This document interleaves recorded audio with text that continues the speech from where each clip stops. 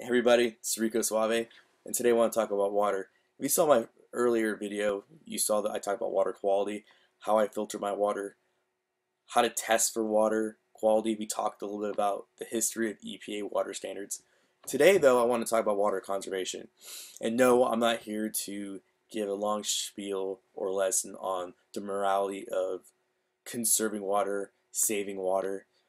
The average American uses about 100 gallons of water every single day.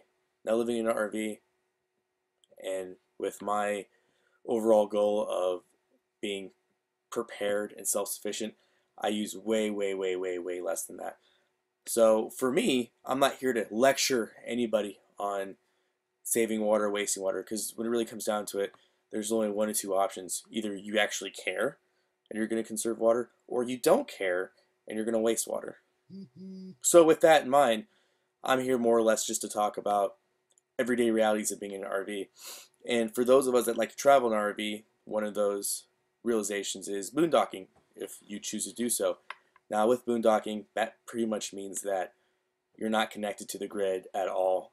You're not connected to anything. You use what you have, what you're able to generate, what you're able to make, what you're able to take with you. So with that, you have, in every RV, you have tanks, holding tanks. Holding tanks contain a certain amount of water. So with that, being able to conserve water in those situations are extremely important, and that's something that I definitely am very interested in and do my best to make the most with what I have. So basically taking that limited amount of water and making it last as long as I can. One of the ways I can do that is with Faucet Aerators. Now this aerator is what you're going to commonly see come standard in an RV. Now I hardly consider this an aerator.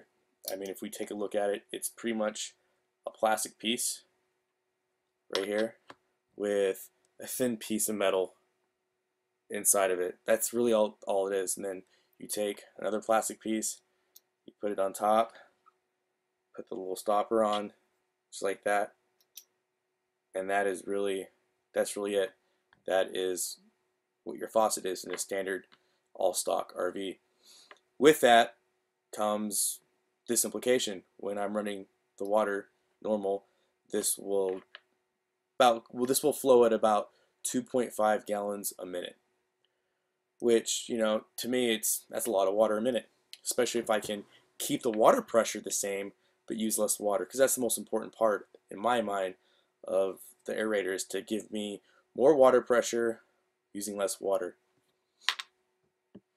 Simple fix. Home Depot, for a couple bucks you can get a Faucet Aerator. As you can see, there's a metal piece right there, some metal piece right there, and there's more metal pieces inside. And you can see the actual aerator right there.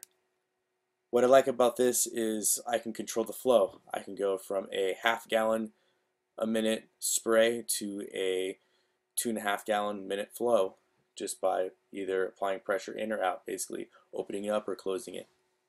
So I find these very useful. They're easy to use. Essentially, you just screw it on. So I'm going to demonstrate this and show it to you real time, show you the difference between the two, and kind of just give you a general brief on why aerators are very important, especially if you're somebody that is looking to conserve water and basically make the most out of the resources you have. For me, that's really what it comes down to. It's not about should I waste or should I not waste. Is if I'm going to have something, why not use it to the full potential, whether that's me or my equipment. So let's do this test in real time. Stay with me. So here we go for the test. We have our two Faucet Aerators. We're going to start with the one on the right here, the one that actually came with the RV. So we're just going to screw this on here right quick.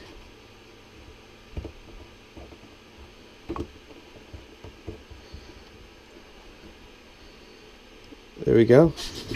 As you can see, it'll free flow at about 2.5 gallons a minute. Has pretty decent water pressure, not too bad. So we're gonna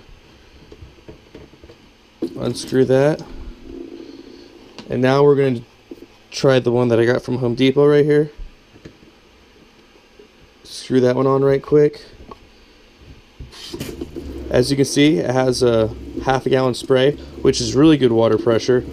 And then it has a 2.5 gallon free flow, which also has good water pressure, both of which I feel have more water pressure than this one right here.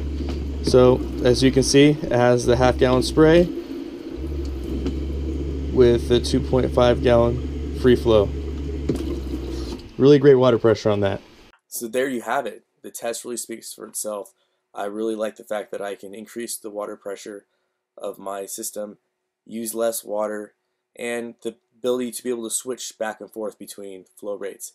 I think that's really great. It's really good. So I can adjust the water flow for the job, which I think is definitely paramount. So I think this is a really good, viable option for many of us, especially those of us that live in RVs. And for those of us that don't live in RVs, just those of us that are interested in conserving water and doing more with less, definitely highly recommend getting a look, or at least looking into getting Faucet Aerators and looking at those ways to conserve and being more economical. Especially for me, like I said before, my job and overall goal is preparedness. So it's like anything, it's like electricity, it's like anything else that I have.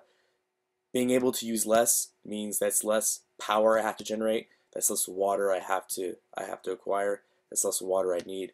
So it's like anything else. If I can do the job more economically by buying a simple $2 to $3 part, it's more than worth the investment. So hope you guys liked the video. As always, long live the Republic.